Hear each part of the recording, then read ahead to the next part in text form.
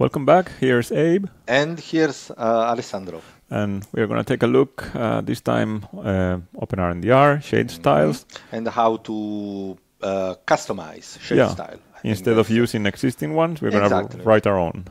Exactly. We start with a very, very, very simple example. Yeah. And it's basically a shadeStyle that just gives a plain color. Okay? Yeah. Nice. I'm going to copy. Well, here you can see the syntax. Or we can type it. Let's type it. Yeah. Drawer, shadeStyle. So you remember, I mean, if you look at the previous episode, one has to attach a shadeStyle object, basically, to drawer.shadeStyle. And the shadeStyle with the curly bracket is a shadeStyle builder, right? So inside here, to build a shadeStyle, you have to pass at minimum something that is called the fragmentTransform. That will tell how the fragment, which, I mean, think about them as pixels. It's not correct because a fragment is a bit more than a pixel, but let's think as a pixel. And this thing transforms the pixels. Yeah. Okay? So this is, now I remember, one of the cool things that attracted me to OpenRNDR at the beginning, like to think, wow, I can just inline shader code on the middle of the program. This is very, very somehow, how to say, comfortable, because in other frameworks you have to create an extra file and then you have to load it. You have a little bit of boilerplate, which sometimes may slow you down while you experiment. Yeah. You think, should I use a shader? And you're like, no, I have to write an extra file, then I have to load it, then I have to, so. And if you're writing 10 shader files, then that's good. It's fine to have external files. Yes, but sometimes you just want to do a tiny adjustment or something. Yeah, exactly. And also to prototype and see if it looks good or not. Yeah. Because not everything looks good when you're done with shaders.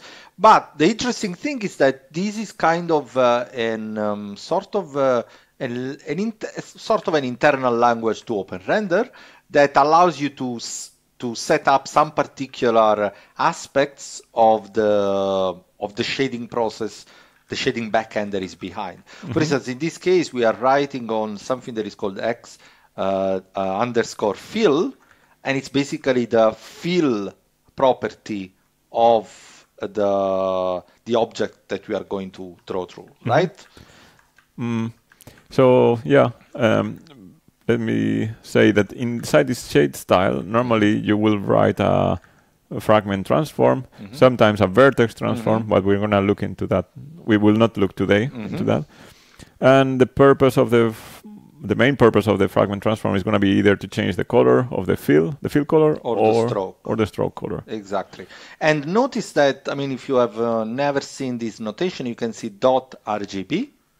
So this is a three-dimensional, it's a way in GLSL to basically obtain a three-dimensional vector from a possible four-dimensional one. Indeed, xfill has also another component, which is the alpha. Yeah. And we are basically now overwriting this fill property with a vector that with a vector that it's a three-dimensional vector, and the components go from 0 to 1. They are normalized RGB components, okay?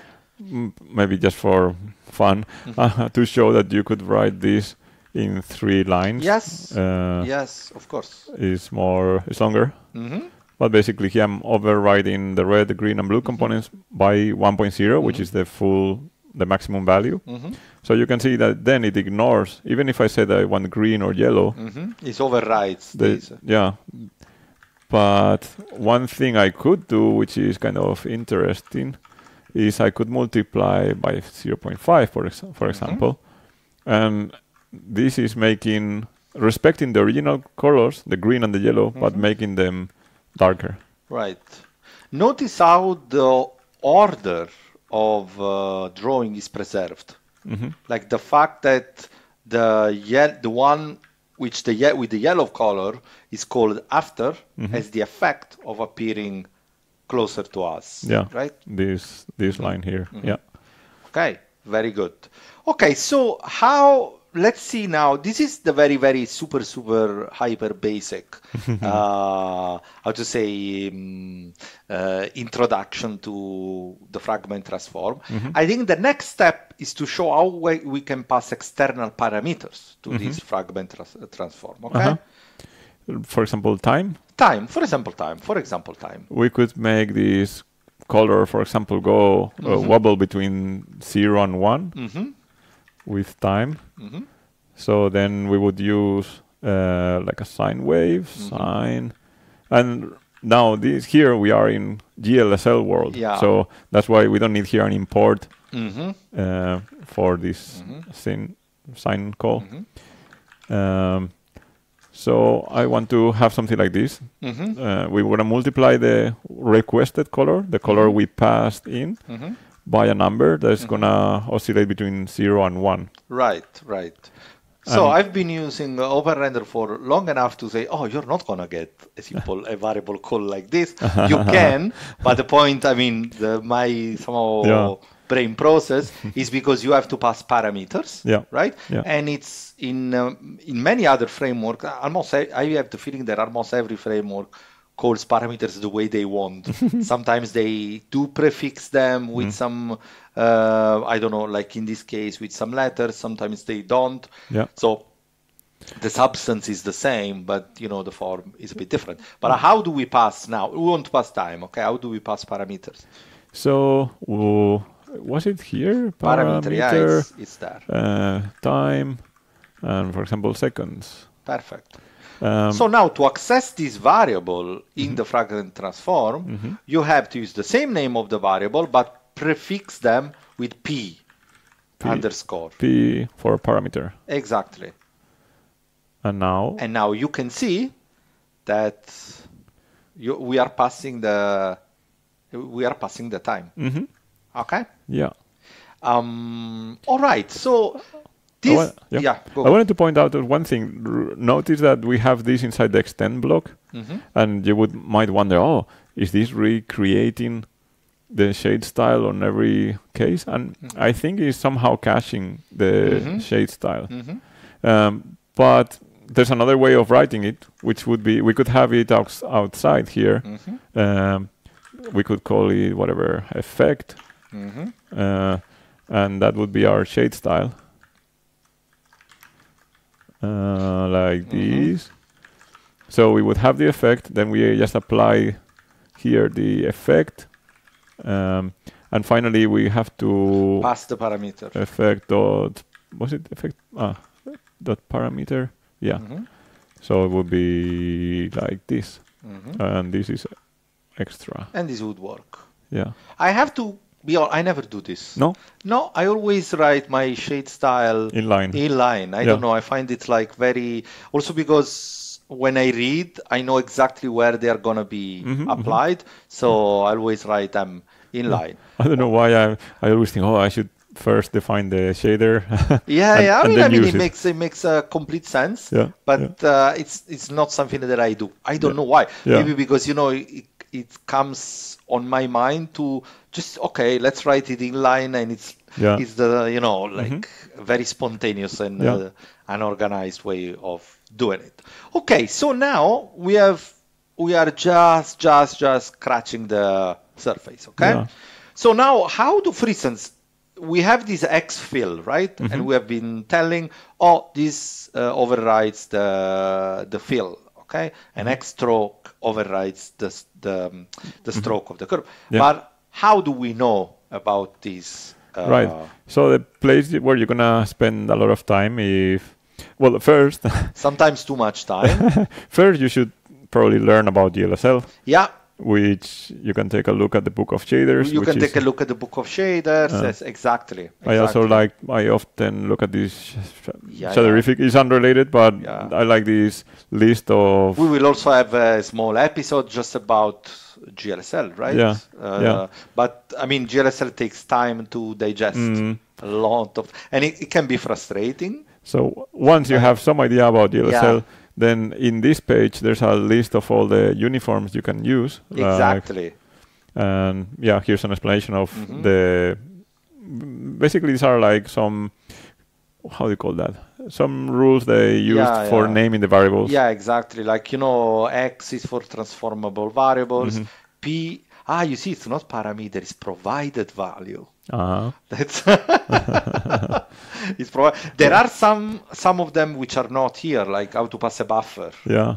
Well, I wonder if it's both, because you're actually calling parameter. Yeah, so, I mean, to me it makes sense semantically, but the guide is the guide. So, well, this list here for the prefixes. Then there are standard uniforms. But I would say that if you have to choose and concentrate on uniforms about the fragment aspect, which are the one that are in fragment transform, so fill and stroke. Yeah, I think you can almost ignore the whole list. Yes. You can just change the fill color. Yeah. And maybe you want to know the position. Yes, and for this you have other variables lower that start with C. Yes, these are very important. Like the screen position, the contour position, and the bounds position. Should we just use the screen position to make like a gradient? Yes. It's just to throw in. We can show a trick also, because the screen position is unnormalized. So at least the trick that I use, I pass the resolution. Okay. And then, I normalize it. You could say, why don't you use C bounds position? Because C bounds position basically normalizing according to the bounds. And sometimes you might want, for some reason, to have a bounds at the screen separated. Well, bounds position is good. Bounds position is already normalized. So what would happen if we said this is... Why don't we define a variable? Something like that. Okay. I thought it was a quick... Okay, that's very quick. You just take the red and the green components and make them equal to the bounds position, which is normalized. So what does it mean that it's normalized? It goes from 0 to 1. 0 to 1, so the top left position on this circle, not inside the circle, but actually the bounding square, that would be 0, 0, and the bottom right would be But okay, 1, so 1. why don't we do another very quick thing, and then we basically we can wrap it up and have a proper introduction to GLSL. Let it depend on the distance. Let's do SQRT. I would say of the C-bound position XY minus 0.5, right? Does it work? RG. Well, I could say RGB to put all the colors. But there's also a distance. Do you use distance? Length. But also distance. Distance also. You don't use? No. My computer was kind of sleepy. Okay. Scary. Distance between this XY and vec2 0.5. Okay. And missing bracket. And then let's see. I mean, the point is that now distance would it's an integer. It's a float. So we need to specify. Right. I have to move the window. Yes. Yeah. Very nice. You can see that now that there is sort of a shading towards the center, and the center is a bit darker. I'll split it into lines. So, and then if I make, I don't know, D square, or 1 over D. 1, also. Or, yes. Yeah. There's many options. There are many options. And basically all of these tricks, you learn it. This is too much, probably 0.00, or stuff like this. All of these tricks, you learn them by practice, basically. Yeah. There are some things you can, study, but most of it is just like use the use of power. Like you just spend time and practice them. Okay. All right. So I think we can end up this video here. I mean, with a very quick introduction to custom-made fragment transform, and we can have another episode on GLSL. Yeah. Hopefully, we'll see you there. Take care. Bye. Bye. Take care. Bye.